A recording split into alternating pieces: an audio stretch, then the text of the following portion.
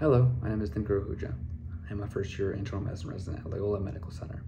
I'll be talking to you all today about pediatric fatty liver disease. So what is fatty liver disease? As the name describes, it's a disease in which fat tissue is stored in liver cells. That process causes inflammation, and over time that inflammation can lead to the development of scar tissue. As this disease progresses, scar tissue eventually overwhelms the liver and causes end-stage liver disease or cirrhosis. If you look at the bottom of the poster, you can see the progression of a healthy liver to a cirrhotic liver. Of note, cirrhosis is a stage of liver disease in which the progression of liver disease is no longer reversible.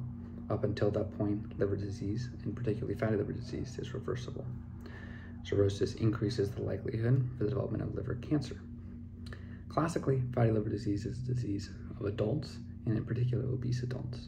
But to my surprise, children are being diagnosed with this disease and with increased prevalence.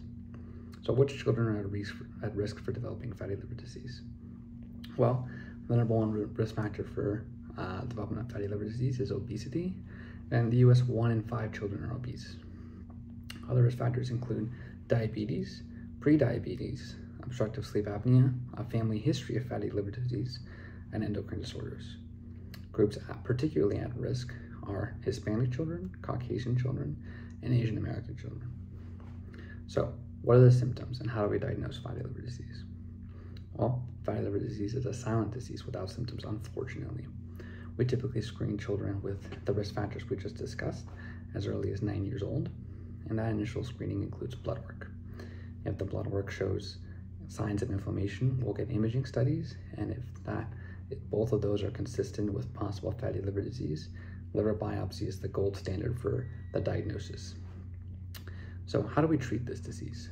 Well, the mainstay of treatment is lifestyle changes, both for cirrhotic livers and for the reversible stages prior to the development of cirrhosis. So those include dietary changes with decreased sugar, decreased carbohydrate, and increased protein, exercise at least 3 times weekly, and particularly in children, decreased screen time. And then there's some evidence for the utilization of probiotics and vitamin E, although that is not strong evidence. So to summarize, children can get fatty liver disease, and those children with signs of obesity and diabetes are particularly at risk for fatty liver disease. Evaluation includes laboratory testing, imaging, and liver biopsy to confirm the diagnosis. I'd like to emphasize that this disease is reversible until development of cirrhosis, so those lifestyle changes can make a big difference in quality of life and stopping the progression of this disease. Thank you for listening to my presentation.